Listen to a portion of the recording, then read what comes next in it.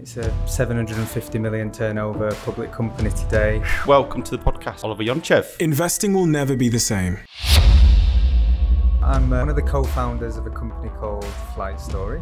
And one of the naiveties of growing a business, you start to lose control at certain times. You start to, make naive decisions that changes your influence. My previous company was a business called Social Chain. One day I'm scrolling down Facebook and I see a TED Talk. So I watched it and I was just really inspired. I was like, this is chaos, it's wonderful, it's ambitious. But I took the leap, joined a startup, and that startup went on to be really successful. What made it special? Hello, welcome to the podcast. Today we are on tour. We're in London town. We're also at Canon's headquarters. Today it's me, JV and Bax, and we're joined by a very, very special guest, Oliver Yonchev, who's the CEO of Flight Story. It's also extra special because this is our 25th episode of the series. Thank you to everybody that's helped us so far on the journey. And with all that said, welcome to Tomorrow's Workplace today.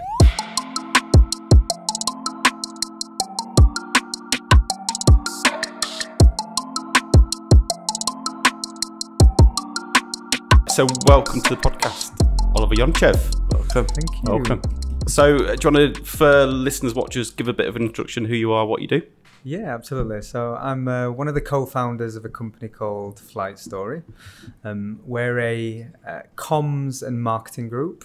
We launched the business in December last year. Previous to that, I've done about 10 years in marketing. My previous company was a business called Social Chain, a bit of an enigma in advertising. That was a company that was a startup 7 years ago in Manchester, grew to a global business. It's a 750 million turnover public company today.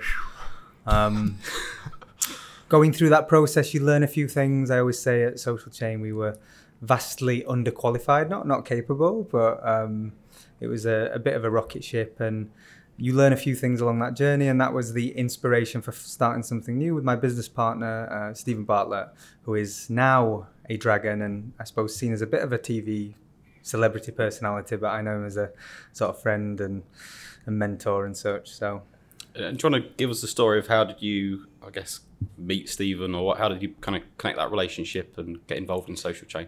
Yeah, so my career, I was working in a company called Bauer Media.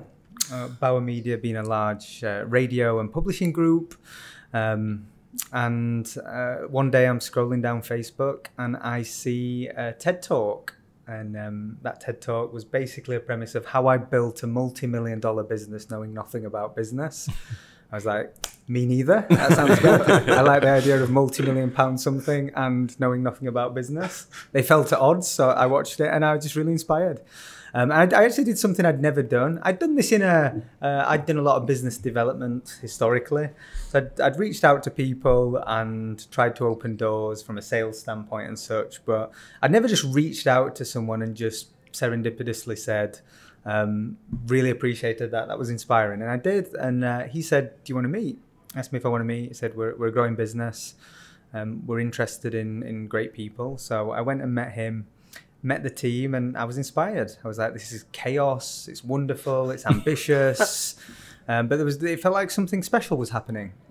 So it felt at the time a bit of a cliff edge because I was pretty good at sales and I earned a lot of money. And, I was in what you would call a bit of a salary trap to start taking risks. I had a good lifestyle and, felt like I'd been really supported. I had great mentors around me, all that type of stuff. But I took the leap, joined a startup, and that startup went on to be really successful. So how big were they? Big leap, that. It was a big leap. How big were they when you joined them then? So when I joined them, they were probably about a year and a half into their journey. So it was about 25 people. And what was frightening is I was the most experienced person in the room. Wow. With my 4.5 years of experience.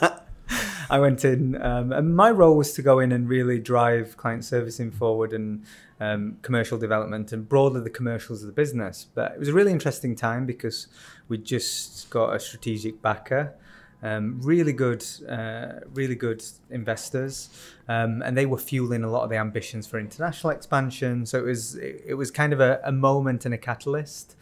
And I suppose my job was to make sense of the chaos and enjoy it and try and just build on what was a phenomenal reputation and what I would consider a special place.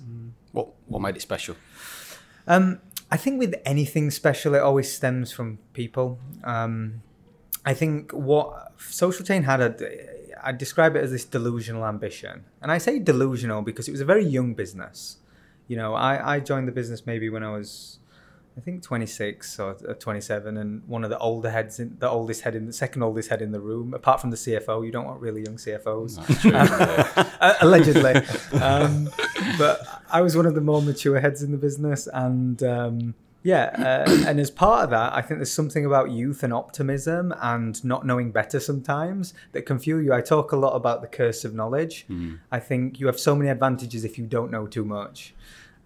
Because we all self-impose barriers and we put those walls in front of ourselves. So I think ambition was the first thing. There was very much an entrepreneurial flair, and there was this idea that we would reverse engineer from first principles. So in marketing, the marketing industry was really established, but at Social Chain, everything was, well, how do we create something really creative and unparalleled and exciting and reverse engineer that? And it might mean doing things very different to everybody else. And again, it's that combination of naivety, not knowing better, not knowing too much, and then just really appreciating creativity. And it meant that the work was really good. And I always considered Social Chain, particularly in the early days with our clients, we were a high risk, high reward partner. You know, we would mess things up. We wouldn't be a safe pair of hands on a campaign with a big budget. But what we could produce is magic that other people couldn't because of kind of these internal philosophies and values. And it was a real talent hub. When you see a lot of the people that have subsequently left the business and gone on their own entrepreneurial journeys and started, some people, it's funny, some people have called it like the poor man's PayPal mafia. You know, I call it the poor man's because everyone's gone on. Obviously, that would be wildly arrogant to say anything comparison, but there has been some really successful entrepreneur stories off the back of the platform that was Social Chain. So yeah, great business. And is that because you recruited really great people, or is that because you developed really great people? A combination of both, actually. I think I always consider some of the decision making on paper seemed like madness. And I'll give you one example. The first investment check that Stephen took, they bought a slide. And it was like $75,000 to invest in this office that, bearing in mind, it's a team of about 10, and they buy like 12,000 square foot of space in Manchester. So really seemingly irresponsible decisions. But what that did was it set a philosophical value of everything to come thereafter as it related to policy. You know, it seems really common now that you do things like unlimited holidays, or you kind of put high trust environments. But back then it wasn't that common to start to just, re-engineer some of the things we take as known truths. So did we get everything right? Absolutely not. But there was always this kind of motive that underpinned that we would do the right thing. And it genuinely was a people first business. So I think that was really a big driver of the success of people. I think we were very open-minded to what talent looked like today. So the company would actively encourage people to do wild, get our attention type applications. One person flew in an owl one time with a USB stick. Another person sent in a blip and an air balloon. Like all those people that did the wildest things to get everyone's attention, so much effort went into them. And we would publicly broadcast that through Steve's channels. He would like vlog it and talk about all these. So it encouraged it furthermore. We were just getting hundreds of young people applying for this company that had a slide on limited holidays. So we were getting the cream of the crop, itching, banging at the door. It wasn't always practical because the vast majority of people that did those wild, outlandish things probably weren't the most experienced and actually didn't end up getting the job a lot of the time, but they got the opportunity. I would say in the infancy, the company made so many bad hiring decisions. You can't go. I remember the summer that I joined, we went from 30 people to about 100 across 2 or 3 months. 2/3 of those people just weren't right, weren't good. Like it was chaos, right? But I think in retrospect, when we took the business international and I started to build out the US business, we had all this hindsight of a few things we did wrong. And we started to just build a little differently as we expanded the business. So with the benefit of hindsight, then, for watchers, listeners, and us actually, what did you do wrong, and what did you do differently when you opened up in the US? So what did we do differently? I think there was a few things. We went into the US with that delusional ambition. We were quite naive. We thought, in the UK by this point, the world's biggest brands were knocking at our door because we were getting headlines, the kids that could make anything trend. The Huffington Post calling us the social media Illuminati. Vice had started talking about all these. And again, to that first point around just creating quite a special workplace, the media attention that surrounded the company was quite phenomenal. And also following a lot of Steve's journey and his progression through entrepreneurship. So there's a lot of tension on the company, and that helped talent recruitment. What it did do is, though, it set the bar really high of what we could achieve. So when we went international, we were like, of course the world's biggest brands are going to knock on our door. They didn't care. Excuse my French, they just didn't give a fuck. We entered a really competitive market and no one cared. So our first job was, okay, well, how do we build a better business over here? So first and foremost, it came down to our work. In my view, we had to do better work to garner the attention because we didn't have this just influx of inbounds driving our sales pipeline. We had to have strategic allies. We had to get partnerships with other companies. And we had to work incredibly hard to start to build those inroads. And one of the successes we had is because we'd worked with a lot of big international brands, we could enter the US market with some credibility. It wasn't a zero anything. We could say we work with Amazon, Coca-Cola in Europe. Although it wasn't in the US market and we had a lot to learn about US culture and the differences, you're talking about 50 different countries effectively under the guise of the US. A family in Atlanta is very different to a family in LA and such. So there are a lot of cultural differences, there's a lot of heritage, history in us. Understanding culture is like integral to a great marketing business. So we had a lot to learn through that process. But what I would say is we put a lot more merit in great people. So we took the same philosophies. We started to adapt for the US market. We put a strong management team in place. We encouraged all the philosophies that drove the US success, like experiment, test, appreciate, like knowledge. We would just share so much. It was a place where people learned. And to your point earlier, did we develop? We didn't have really good like formal development programs, but we had a culture where everyone was encouraged to just share interesting things as it related. This happened on social media. How can we use that? This happened in the world with this client. How can we use that? And we almost had this like impatience and this energy that was injected into the business. And we carried that to the US. And when we started to get some big wins, we were early on punching above our weight. We were winning some big businesses that we probably shouldn't have won. We got to a point where we're winning the Uber global contract at one point for a relatively small team of 15 people. That was like some inroads through a connection, someone we'd worked with previously that respected our work. And that gave us all the credibility we needed to then go win TikTok and then go win all these other brands. So it just felt like a series of seemingly, you could call significant milestones, but it was just compounding over several years. And by the time I'd exited the business, the US was the largest, or certainly the most profitable part of the marketing services for social change. So, to give people some context of UK-US dynamics, our retained work, the work that we did, would probably about 5x a fee in the US for a comparable amount of work. So the scale, and at a global level, you have a strategic advantage. It was an important milestone to break the US for us, because when you win a contract in the US, it often has global governance or global influence. It's not always the same in reverse when you win a UK or European segment or division of the business.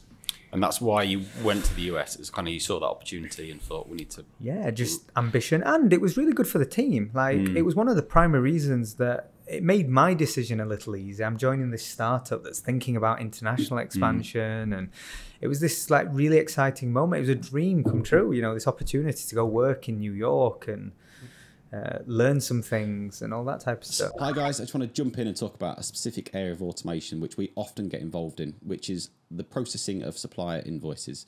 or accounts payable automation, as it's also known. Most businesses have invoices that they get sent from their suppliers. Essentially what our solutions do is they read those invoices, they extract key information from them, like purchase order numbers, supplier codes or supplier names.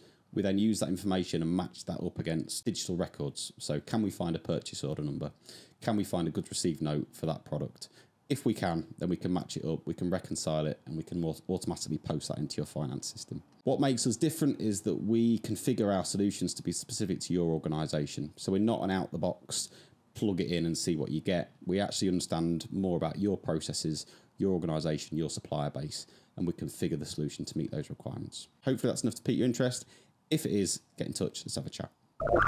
So you said earlier, Oliver, around the fact that, you know, there was an awful lot of sharing within the team. So you worked at Bauer, you know, go-getter, sales, you know, expert, knocking it out of the park. And obviously the natural instinct for sales and someone who's obviously, you know, a high achiever is you're very competitive, and it can be very, you know, sort of, you know, locked into you. So how did you find it? So you know, about the fact that the team, you wanted the team to be sharers, because actually the greater good was that if we all work together and we all share, we're going there. How did you find the dynamic of changing from being solely focused on sales to actually we're a team, and if we work together, we're going places? Yeah, I think there was a few things within that. The company, and at times to its fault, we were all very transparent with the goals. It was like, our ambition here is to take the company public, and we have these possible routes that will allow us to do that. And if we get to that milestone, the intent is to have as many people sharing that success as possible. So there'd be kind of these like embedded incentives. And I say shared to a fault because, you know, and one of the naiveties of growing a business, you start to lose control at certain times. You start to, you know, make naive decisions that changes your influence in a large organization, the bigger the organization gets. So, you know, I often think everything was always done with the purest of intentions, but on delivery wasn't always, we made mistakes, right, as we went through that process. From a sales standpoint of coming in a very sort of structured quarterly, I actually think it was advantageous bringing that mindset into a business that was a little more unstructured. So it was being very clear and open and transparent with everybody that, you know, being part of a high growth business presents opportunities. You can fast track your career 10 years if we grow, but those opportunities are only presented if we drive the commercial success of the business. But in parallel to that, it always felt like shared success, like massively over-invested. And I say over-invested, but it was, particularly at the early days, was quite a hedonistic culture. I wouldn't say it's the right culture for today, but it was quite hedonistic, partying, those types of things, and all fueling that. Like the Wolf of Wall Street of marketing.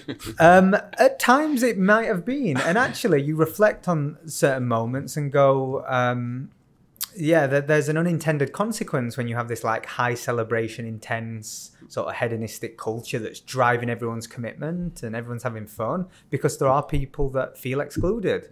And, you know, we would get that feedback over time. So as the business matured, it evolved, but that was certainly the infancy. But structure and having a sales mindset did help the business, particularly when it was in its more chaotic stage. So you were talking about obviously chaotic from the sort of the cultural side of the company, but also a lot of the concepts that you were doing in marketing were quite over the top and radical. Mm-hmm. Is that right? Yeah. So can you give me an example of something that you think was particularly ambitious or crazy that maybe you couldn't even get away with doing? Yeah, I think there's an underlying principle in marketing. If you want outlier results, you have to do outlier things. And the great thing about any like smaller company that the started on, when you don't have a big budget, you have to be more creative. You have to be more creative in your idea. You have to be more provocative. You have to be more polarizing. You have to be more creative about your distribution methods. It's really interesting. I think of these dynamics, and I'll go back to the question, but I think about these dynamics today. We're a team now at Flight Story of about 45 people. We've grown that quite quickly over the last almost a year, about 9-10 months. But our marketing team is a person of one. We have a studio. We produce more content than, companies with thousands of people, because we appreciate what content will do for us. But we also are marketeers. So you have quite an unusual dynamic in a startup where Stephen and I and our founders, we're thoroughbred marketeers who have been advising big brands on how they use social media for a long time. So we pay a disproportionate amount of our time thinking about how do we market ourselves. And far too many businesses, particularly service or B2B, don't spend enough resource and headspace in promoting themselves and marketing themselves in the right way. And some of it comes from a lack of understanding, but others is, a lack of appreciation for what great marketing is. And I think in the modern age where we have so many choices and we're, spend so much time digitally, great marketing today isn't like really high quality. It's authentic, it's high volume, it's the relevant messaging, formatted in the right way. And it's very much system led. It's like good consistently over time versus those magical moments that you described. Going back to those magical moments, I'll tell you the first kind of big successful campaign that Social Chain had. So Social Chain was built not as an agency or marketing business. It was a collection of social media pages. So this was at a time when social media was relatively new to organizations and companies hadn't quite understood how they use it and leverage it. But you had these kids over here that were building communities based on passions. And I say kids like with respect, but it was young people just building pages they cared about, like sport pages. So is this like humor. Facebook groups? Yeah, Facebook groups, Twitter pages, communities. Like think of them as like faceless influence. So the company were building like groups around Harry Potter and groups around. Just think of anything you're passionate about: dogs, sport, anything, food. We were just building pages around this, and it was at a point where you could go from in a week we could gain 1 million followers on one of our pages. Just from creating content. It was like it was a gold rush of real estate. At one point, Social Chain was accountable for reaching about 1/5 of the world's population with something we produced. Wow. We had more collective like online real estate than Time Warner and Disney combined at one point when we hit our sort of critical mass of producing content. But going back to like a successful campaign, one of the first businesses we worked with was an app, and it kind of put the business on the map. I think it was Steve's first or second TV appearance, but it was an app called Tippy Tap.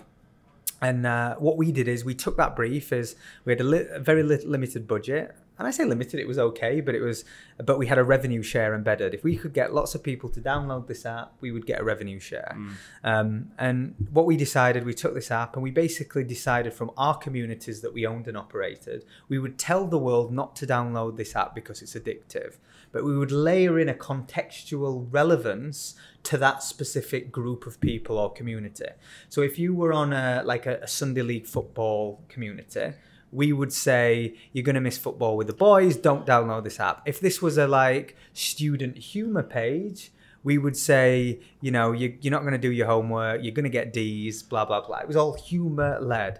So we told the world not to do something, and you do this at scale, and we pioneered a technique called a thunderclap, which is you get everyone doing it at the same time. And what you typically find is across social media, people share interests. Yeah. So you would see this, what felt like flooding of news feeds. That in turn would create these viral storms that would make things trend. Made this app trend for multiple days on a row, and it became the #1 app in the App Store for like 5 days or something. And because we had a revenue share, we earned, as the business, earned more money than it ever would have doing a traditional marketing campaign, which gave the business a platform to then do those types of things. And we would always take these like tactical, like really think about the nuance of delivery. The work we would do was always like element, part psychology. How do people behave online? There was always some, I would say, quite intelligent underpinnings to what we did, but seemingly the delivery might seem trivial to a big brand. And we spent a long time educating. I would go into the boardroom of like Coca-Cola, and it was weird because I had the authority to say everything you are doing is wrong. And the CMO of one of the world's most iconic businesses would go, yeah, you're probably right. And there isn't a world, 20 years ago where a 26, 27-year-old could walk into the CMO of Coca-Cola and say you're doing everything wrong. But their message to us is, we want to understand young people. Help us do that. How do we communicate better with them? And these were the types of briefs that we started to evolve into, but it all started with like just thinking outside of the box and being more creative. I love that. So Flight Story then, talk to me about that. What does that business do? What's that about? What's the proposition? Yeah, so Flight Story is post social chain. Steve and I sat around the table and said, "Do you want to do something new?" And we said yes. And there was two factors that went into our decision making process. One was, what are we good at? It's a good starting place for any business. Yeah, absolutely. And where can we apply what we're good at to greater value? So where do we take the skills and things we do, but where can we maybe maximize that value? So that was a part of the thinking process. And when I say what we're good at, we distilled down, we're pretty good at giving teams philosophies to be great at marketing. And we think we run nice environments and businesses that people want to be a part of. So that was part of it. The second part then is, where does opportunity exist? Social chain was a benefactor of social media becoming increasingly important in the world. So we looked at the landscape and said, what interests us? So what interests us is this new reiteration of the internet, Web3. What interested us was finance. You were coming off the back of record numbers of IPOs. You had the retail wave. So we decided we'd take our skills of doing, I suppose, just good marketing for today, a really effective marketing for today. We applied it to the finance industry to start when we launched the business. And the intention was that we'd revolutionize investor relations. So our view was, you've got this changing landscape where the traditional archetype of an investor has changed. Like, I have 6 apps on my phone that allow me to invest. And then you ask why, what's enabled this? Well, the fact that fintech and technology means that has just lowered the barrier to investing for everybody. As a consequence of that, you can have loads more people through COVID having time. You have things like crypto bringing young people into investing. And I started to notice my behavior change, where me and my group of friends, we would talk about investing like sport. We'd have these group dynamics where investing would become part of our passions. So we looked at the data, and the data suggested that there's monumental movements. And then there was this cult moment that every C-suite on the planet was looking at. It was Reddit and GameStop. And if anyone, they're making Netflix documentaries about this now. But if you're not familiar with the moment, it basically speaks to a Redditor who was an actual ex-trader called Roaring Kitty, and he took particular interest in GameStop as a business and thought it was undervalued. And he did this really thoughtful technical analysis, and no one listened. So he started to get a bit more provocative and say, it's not about people not listening, it's about these hedge funds are killing this company. It's actually fundamentally an okay business, but they're taking short positions, and they're abusing this company, and they're abusing their power. That rallied the internet. And then over time, all these new retail investors, many of them naive, impressionable, went, yeah. And it's like where internet culture and it kind of gets together with capital markets. And that stock, over about a month, when it went through its catalyst, went from a 340 million market cap to 40 billion. It had about in a month. In a month. So these are unthinkable things, and as a consequence, the hedge fund was killed off. So this became regulators are panicking. What does this mean? The SEC is getting involved. Nothing actually illegal's happened here. You've just got people who are able to share and talk, not giving investment advice, but just sharing their takes, banding together to take on the system. And in this case, it was a bit of an anarchistic burn down the system. You had similar movements in crypto, people buying meme coins. They call them shit coins, but people just getting behind a cute coin for fun. And then you had all these crazy dynamics where people are now seeing digital assets like NFTs as these things that is going to be future artwork that's going to make me super rich. So you have all this weird stuff happening, and we're thinking, oh, this is interesting. What do we do really well? We're really good at helping companies tell their story online. And if you can tell your story online in this dynamic, particularly in finance, that's a superpower. Yeah. So we launched the business in December. We'd worked, fortunately, we had enough of a reputation so some thoughtful partners would trust this new business. We took on some big projects, and we started to test our theories, and it started to work. So we applied some of our marketing models that we did with big brands, applied them in a different sector in a different way that was considerably more regulated, so understanding those dynamics, and we had great success. And then we thought, right, we need to expand this. So we took a look inwards, and we thought, well, there's a lot of industries that are changing. We want to be a marketing service group for companies and industries that are going through change. So we started to work with a lot of disruptive technology. And today we've built a 4-system structure where we have a strategy house in London. We have a content division. We have a media division that helps people distribute, and we've started to build some of our own attribution technology. So making sure we measure the work that we do, bringing together some of our knowledge and expertise on a platform. So that's how we currently are, and we've took all these kind of like values and hindsight that we learned from our previous experiences and went, how do we do this better, faster, and bigger? And in a more mature way. And I suppose my perspective going into this was we did pretty well out of like with no experience, no resources, probably not as capable as we are today in many respects. Now we have resources, we have a bigger platform, all of these things, we have even more ambition. So you're still helping businesses connect with investors? Is that retail investors or institutional investors? Or? So that's a combination of both. We started in retail, but we're expanding our team's capabilities as a combination of both. And the way I would describe our long-term vision is there are things that communication and marketing can do with any business. It can't improve your bottom line. It can never improve your bottom line. That's an inward decision as an operation. But what marketing can do is marketing can build your brand and reputation. And brand and reputation is what people think about you. What are their preconceptions? Mm-hmm. What are they saying about you when you're not in the room? That's your brand and reputation. And marketing can do that. What marketing can also do is help you grow. It can grow headline sales if you sell things. It can help you grow users. So the marketing as a discipline can do those things. And as a consequence of having a great reputation and brand, growing at the right rate, you can ultimately increase your value, whether you're a private or public company.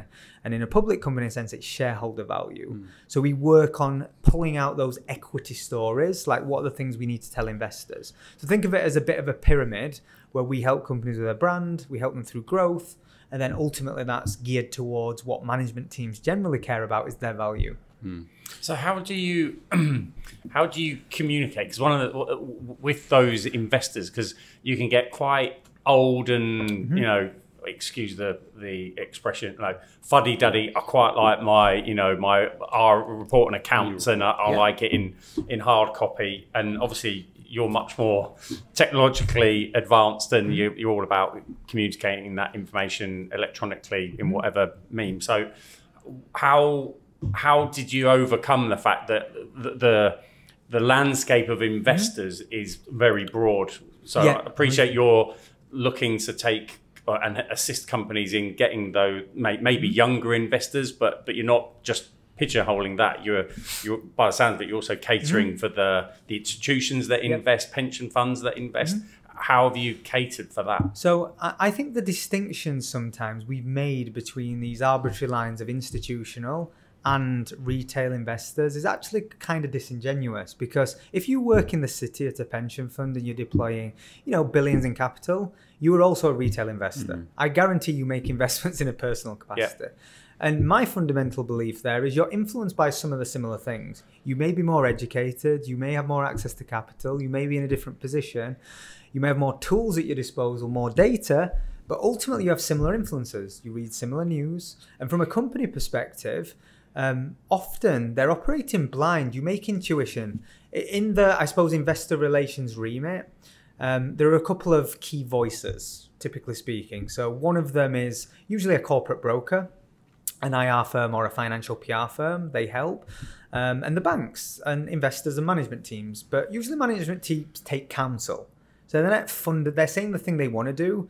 But generally you're having corporate brokers and regulators and banks tell you what you should say.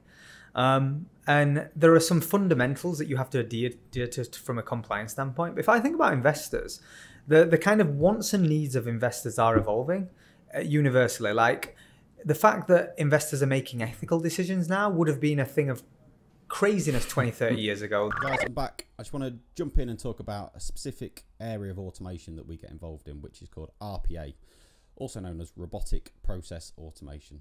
Basically what that does is it replicates human behavior. So we use software bots to replicate human behavior. So anywhere where you've got people or teams of people going onto different systems, copying, pasting data, going onto web applications or portals, downloading information, uploading information, any of that stuff tends to be rule-based. Go here, do this, do that. And instead of using your people to do that, actually you can use a bot to do that. So we can configure a bot to do exactly that process. It's a massive growth area, really exciting technology. Gartner talk about it as being the fastest growing enterprise technology in the market. Hopefully that's enough to have piqued your interest. If it is, get in touch. Let's have a chat. See if we can. What's the film with? Jerry Maguire. Not Jerry Maguire. No, not Jerry Maguire. What's the Wall Street? Wall Street. The film. Yeah. Like the greed is good narrative. Like that's like being capitalism and investing for the longest time. Now you have people that care about the companies. You now have these dynamics in capital markets as well, where there are value and fundamental stocks. Then you have like a vast majority of the market that's future facing. People are backing the vision. And if you're a future facing business that isn't revenue generative or is built around some great IP or some great technology or your future promises, everything you do is story. And like the distinction between everything you do as a company and what you should do as an investor from an investor relations perspective, that gap should be bridged, and no one is bridging that gap. You have these like individual turnkey solutions that haven't changed in 30 years, and then you have everything else you should be doing. And we try and, within an organization, connect those dots between everything you say publicly and feeding some of your investor narrative. And it doesn't have to be just about your fundamentals and your financial report. It can be building the profiles of your management team. The link between like management teams and investor confidence is quite closely correlated, right? You can get quite far between your credibility and such. So there are many dynamics to this, but I do think, to your point, like the classic sort of definitions of what an investor is, I think those walls need to come down and we have to have open dialogues. And then even just in retail investing, having lived out in the US for some time, it's interesting to see the relationship people have over there with money versus here. With here, we don't consider ourselves investors if you have a pension. We don't have stock tickers on every news show that we have, because they don't have I suppose the social security blankets in the US, whether it's healthcare and pensions and such. What you do have is this appreciation for what their credit rating is and investing and their 401k, and you have almost this societal recognition that like finance, this whole system that underpins society, is really important, and people pay attention and make investment. Hence why you see more people making, I think retail in the US accounted for 22% of all investing at its peak, more than mutual and hedge funds combined in terms of sort of volume. So retail is a big proponent, but it really is vast and varied. It's someone who works in the city, thorough, technical in their analysis, through to young, impressionable person who's backing a shit coin because his mate did. Like, it is that broader spectrum. And I think sometimes that narrative about young, impressionable can be unhelpful, because it almost diminishes the actual movement. That is a very thoughtful, educated movement, I would say, by large. Earlier you said about social chain in terms of recruiting talent. You had slides, you had unlimited holders, etc., etc. But then you also said everyone's got that nowadays, and we need a slide off the back of this. We don't need a slide. But can I just interrupt you? Because did anyone actually use this slide? Absolutely. Yourself included? Well, once or twice. Oh, yeah. After a party. Not through the day. It's not the. What was the utility like? Did it lead from like one office to another, or was it just like it went from a like snug type meeting room down to a ball pit that was like by a fire lodge type. Nice. It was like the most random place. Yeah, but every marketing agency in the UK has now got a ball pit, surely. So not quite as. I still think we flex that space is still pretty spectacular compared to most. But I know the point. Yeah. So what are you doing as Flight Story, I guess, to recruit and retain top talent? Yeah, I think Flight Story is a different business. We are a more mature business. We have different requirements than probably Social Chain had. What we do have an appreciation for, we went against convention when the world goes remote. We're an office first business. And that was a conscious, and I say office first because we don't believe we'll achieve our ambitions. We're a business that relies on synchronicity. We're a business that relies on like people really being invested in caring. And I don't believe you can recreate that virtually. I think virtual work is more transactional. It's not to say it's wrong. Everyone has different perspectives and life stages. But for what we're trying to achieve is we're trying to take over the world and achieve amazing things. And I fundamentally don't believe we could do that unless we put the office and the community front and center of what we do. I don't want to do forced fun quiz nights on a Thursday on a Zoom. I don't want to I've done all that through COVID. Like, that for me is not. And you know what? We're not the right place for certain types of people and at different life stages. But if you're aligned with what we're doing, you've got a thirst for kind of learning, you're very ambitious, we can be a place that I believe we can give all the same things that I was a benefactor of at Social Chain to the people within our teams.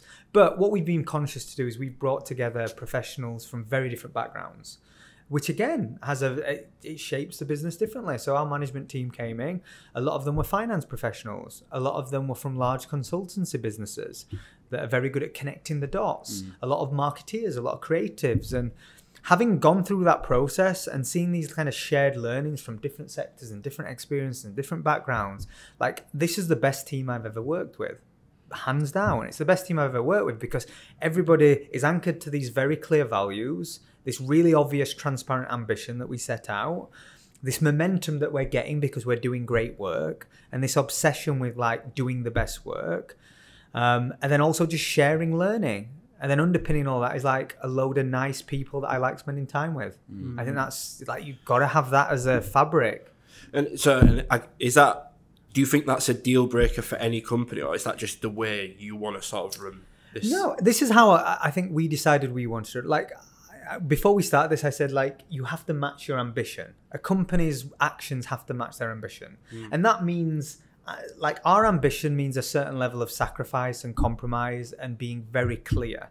I think what's happened in the last few years is management teams of companies have got very scared of the internet and feedback, and scared of like giving opinions. And because we live in this world that's very binary, you're on one side or the other, like real honest open discord doesn't happen. And if it does, people are scared by it, and maybe they should be. But I went into this knowing very well that as a team we'll build very transparently. I had a meeting with the team this week and said, you know, there's something we thought to be true. I've probably not communicated it well. Give me a break. I will fuck up. I'm not perfect. None of us are. But we will be better. And thank you for sharing with me. And I hope this is a place that you can all share your perspectives that may be wildly different to mine. So it's like, it is a top-down sort of philosophy that leads to, I think, those like environments that can be enriching and can be mature. Yeah, that cancel culture's no joke, is it? So I noticed that when a lot of the content you've been posting, and we sort of touched on this off camera with what we're kind of doing with the podcast, is you're not really talking about Flight Story a lot. No. And you're not really pointing to what you guys do or anything like that.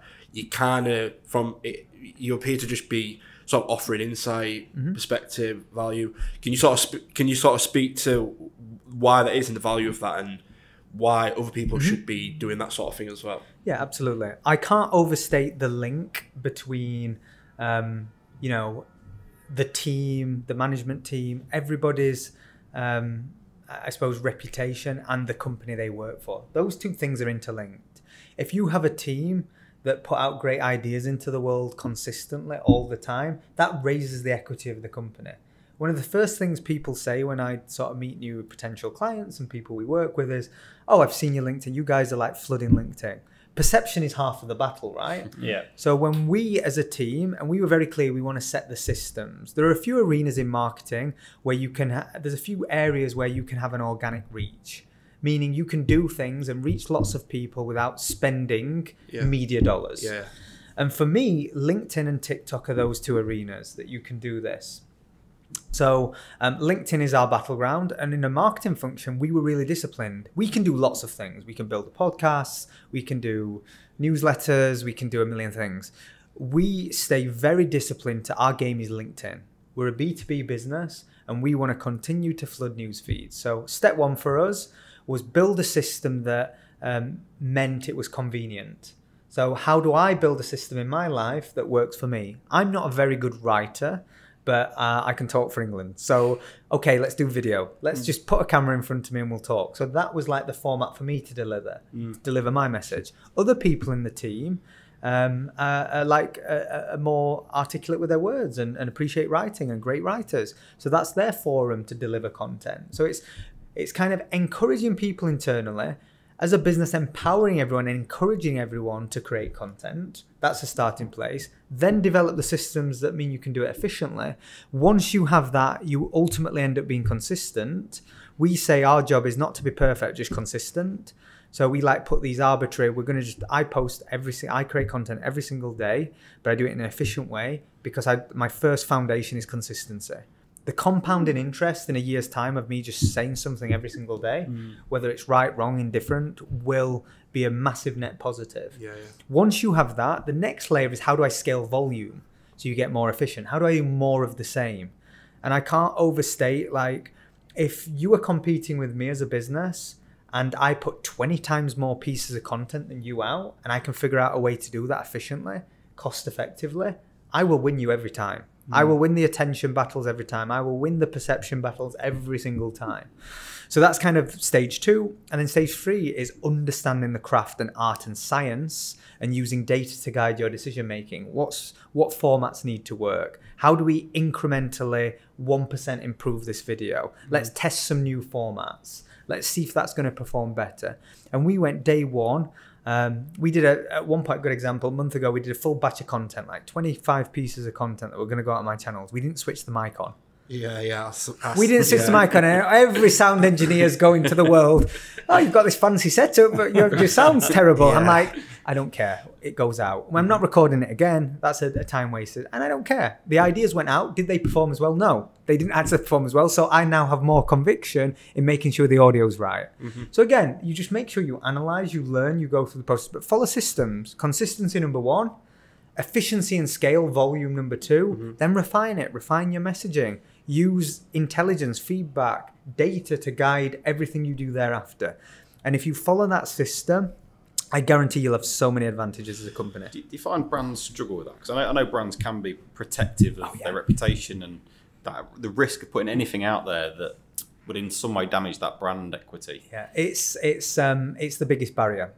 Companies trying to control employees. It's that I think I spoke to our marketing team yesterday about, things that are like accepted today that I think are going to be like seen as obscene in 10 years.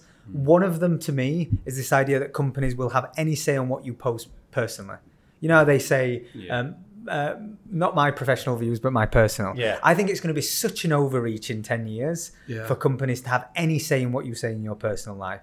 Does it mean human nature will judge you, will stop judging you? Absolutely not. I'm going to judge people for what they say. Of course, I'm human. But I think as companies and organizations, that's going to be an overreach. That's the biggest barrier. What you have with organizations is legacy and history and systems and processes.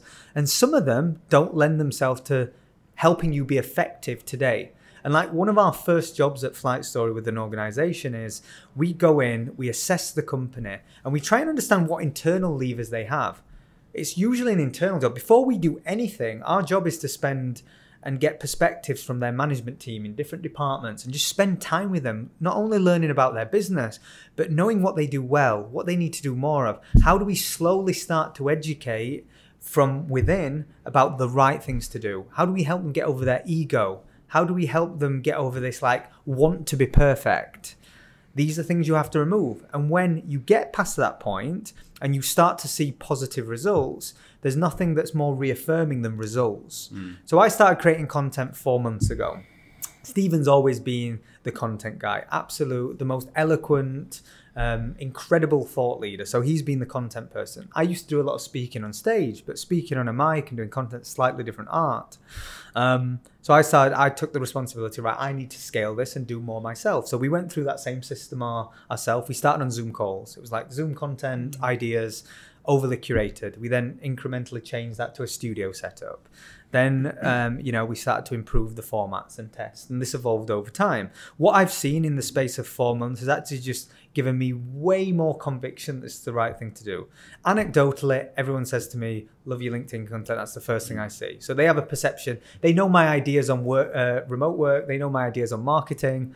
I deliberately provoke at times because, I think that's interesting for debate. It drives things forward. I don't always agree with all I get things wrong. And actually, I'm open-minded to when someone says something quite insightful back to me. I go, okay, maybe I'm a bit misguided, blind spot. I'm happy to have those things in place. But once we got the system, I think my growth story was about 12,000 followers in 4 months. My average video gets about 100,000 views now, and we post 2 a day.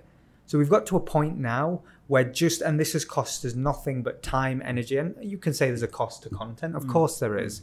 But the rewards, the increase in our inbounds, the increase in the ability, I can now, as a consequence of people having a perception and maybe respecting some ideas, liking some and disagreeing with others, I can reach out to a CMO of a reputable brand and say, I'd love to speak to you for these reasons. And 4 times out of 5, they're more likely to do it as a consequence of at least having some perception of what they think of me. And that's all being delivered just through content. How do you manage the change with a CMO that is not used to this world? How do you take them on the journey of change? Yeah, I think the universal truth, what you have with anyone, everyone always wants to do the best work. Everyone always wants to do the right thing. But they have certain either prejudices or certain internal corporate barriers that stop them doing that. So I've never met a CMO that doesn't want to win. Right? Yeah. There isn't a person that doesn't want to do better work. They may have context that I don't that inhibits them. So we try and just be a practical voice. How can we help them build the business cases? And it might start small. I remember 5 years ago telling brands, be on TikTok. They're like, yeah, but all our competitors aren't on TikTok. No one else is doing it. I'm like, be on TikTok. Why? Unparalleled reach. TikTok is a interest-based platform that means you don't have to have an audience, but millions of people can see you. Brands are not congested in this space, and people always want to have the answer. Everyone wants these great results, but they want the predetermined rule book. And unfortunately, if you want the great results, you can't follow the rule book. So you have to take some risk, and it all starts internally with a philosophy. So our job often is helping the management teams build the business cases, do some small testing, reaffirm results because you have to get results, and that then fuels more business interest usually. A little bit. You said you didn't say but obviously Flight Stories in its infancy growing exponentially by the looks of it. Recently you bought Nuevo. I don't know if I pronounced that right. Yeah, we made an investment. And so my role on this pod is I ask stupid questions. Great job. Well, yeah. Stupid question alert. Funny, Judy, I think you said. I think you said that earlier. Did I? Yeah. Well, I kind of wanted to move on from that, but thanks. And I noticed there was a press release back in September that there's a term greenwashing. Yep. Help me. Well, greenwashing. Great question, right? I did say stupid question alert. So, I like greenwashing is companies doing disingenuous things for their own gain. So companies will maybe lie about their green credentials or their efforts in sustainability and making more ethical decisions. The problem with greenwashing is, and this is where I'm tormented, I go, do companies make disingenuous decisions to serve their bottom line? Of course. What game are we playing here? That absolutely happens. But then I go, a part of me goes, well, if everyone makes a slightly more improved version, even if it's disingenuous, maybe the outcome will be better. And I hate the extreme activism that just judges everybody. If you're not perfect, you can't be part of our thing. I hate that mentality. For me, as a company, if you make slightly better, how do you expect a fast fashion brand to go from polluter, sinner, ethical, all these questions to perfect overnight? They are not. What are they going to sack their 5,000 people and start again? What do you want from them? So I think we have to have more balanced debate, nuanced debate around making better choices. And if a company decides to make a better choice, even if it's disingenuous, maybe give them the benefit of the doubt. Maybe not be so judgmental, because none of us are perfect. I think this pursuit of being virtuous, we see it time and time again. People who claim to be perfect, we find out they're not, because we're all flawed. So I think the greenwashing thing, I'm always conflicted. I think it's not about shaming people into better decisions. The way you bring people to make better decisions is you inspire them. You inspire them that they have a responsibility. And you don't do that by judging people or calling them out when they do something better. champion it and say, you can do more. So is that the function of this company then, the greenwashing? So Nuevo, what they've done is phenomenal founder, Jack. He's ex-military, worked special forces, real creative guy. Sold his last business to Berkshire Hathaway, and he came out that process going, he wants to have a purpose-driven business, and he cares a lot about the environment and sustainability. He looked at the advertising industry, and the advertising industry is one of the most virtuous. It's one that, on one hand says we do all these things, we don't no longer have plastic, we don't have straws in our office, but we work with BP. Like, that's the type of hypocrisy that exists in advertising. So underlying that, like, what I would say they do is they looked at production companies, and because of his military background and the team he had, he can do these really complex productions that are like send 60 people into the Himalayas and film stuff. Like, that's really hard to do logistically. And he knew through smart planning and using technology, like, you could reduce the carbon footprint of those productions. They actually, when you're flying in people all over the world across multiple days, it has a big carbon there's a big carbon footprint to those endeavors. What he said, well, maybe if we get smarter about planning, put a bit more thought, maybe if we put some measurement frameworks in place, we could reduce. So they started doing more ethical productions. Then they realized, well, we can do better. So they then started to introduce carbon offsetting initiatives. So every production that they do is carbon neutral or carbon positive. And actually, if you have a sustainability value or commitment or an ESG commitment as part of your corporate agenda, they'll produce you an impact report that does that. So if we think about our suite of tools and companies that we want to be a part of and to invest in and build, that's a perfect alignment. Companies need to start making better decisions to protect our planet. They're a great creative team that do just that, and they use technology. It's a very future-facing service. So in our service stack as a company, it fits in perfectly. So we knew we had to make a commitment to them. Love it. So I want to just take you forward a bit, Oliver. So if you think of your industry in terms of what you do in terms of marketing, what is that going to look like in 10 years' time? What is marketing going to look like in 10 years' time? It's really interesting. I love Nostradamus exercises because I can't be wrong. Or I can't be wrong in 10 years, We're right? going to dig this out in 10 years. I love just speaking to the future because, like, prove me wrong. Go on. So I think what you're seeing is a shift. If I look at the macro shift, so marketing evolved when the internet came along and things started to become digitized. So we went from things in the real world to things being put on the internet, and email, websites started to evolve, commerce started to evolve as a consequence of that. So that's like the interesting space. Then social media comes along and we start to behave differently and we're more interconnected. And this creates new opportunities for businesses and for marketeers. And what that's done is it's created a system where, I think brands and businesses need to have a deep, nuanced understanding of online platforms to be effective. I think they need to remove all those barriers we talked about, ego, and just work and reverse engineer the right thing to do it consistently over time. And that's like a good marketing strategy. And then I think the transition is like all these new technologies that are evolving, the next iteration of the internet. What it means for is there's going to be new commercial models.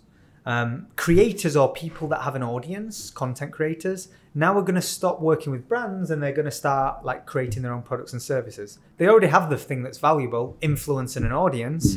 They're now better placed. I heard a quote recently that suggested it's never been easier in history to turn content and influence and an audience into capital. And what that means is you've never been able to commercialize an audience like you can today, an individual can. So I think we're seeing a shift in like the power plays and how brands will interact with like individuals and creative and media. And then if I go one step further and talk macro business 10 years in the future, I'm obsessed with machine learning. I was like artificial intelligence. I went, it's going to take forever to come after the creative industry.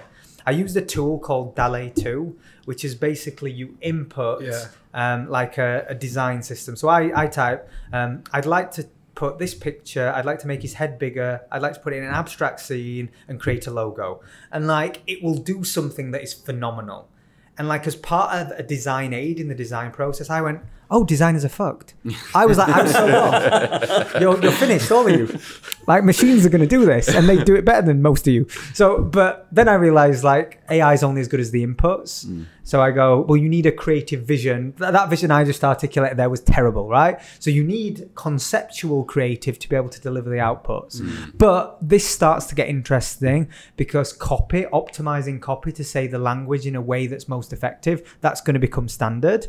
Websites will get to the point when we transition to owning our own data, meaning like everything that is personal about me is gated. I have that through my own digital identity. It means my future website experiences can be personalized to me. Your reality of the world will be different to mine. The things I see will be different to yours. The colors I see, the things that influence me will be different. So that's like marketing, that changes everything. So I think we're at this inflection point where technology for a while, and to me has been a bit of a hindrance. We use technology for pointless reasons, particularly in COVID. The fact I see a QR code anywhere in the most pointless places, like going to a mall, our opening times, scan a QR code, put the times on, put the times on the wall. Like, that's what I say. Don't tell me to scan a code to then go. Like, the use of technology has been overstated, but artificial intelligence and machine learning, I think it's going to change everything, and we're only just getting to that point. So I'm fascinated by that. I'd rather work with these macro trends instead of against them.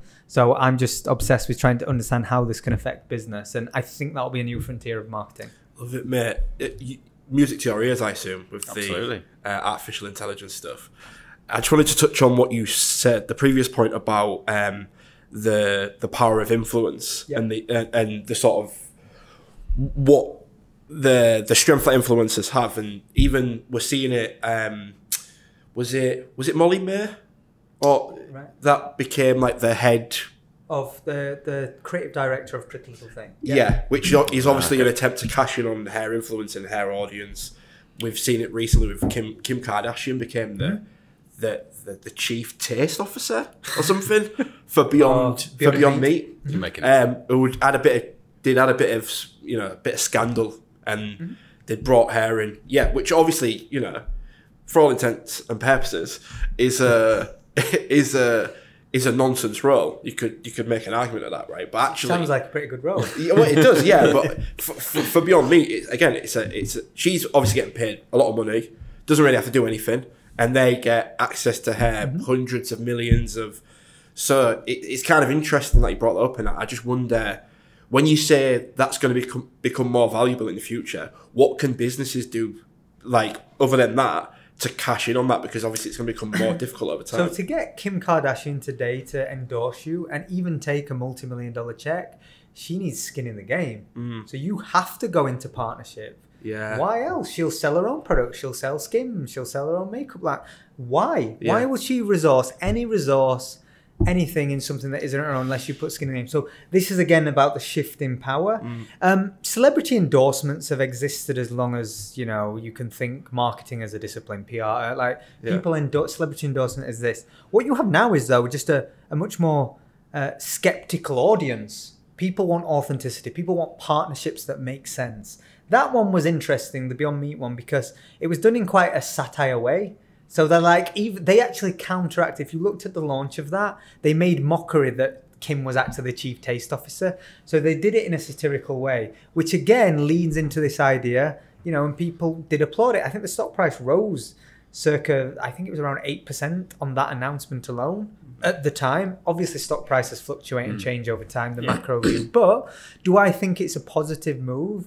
Having the backing of people with like real influence, and whether you agree or not with Kim Kardashian, or you like her or you don't, she has a phenomenal influence over a lot of people, and has a big role in the world.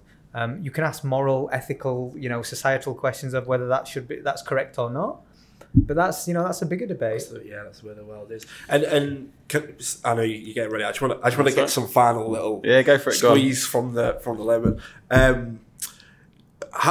All right, that's fine for these huge companies, but what about smaller SMEs, B2B companies, etc.?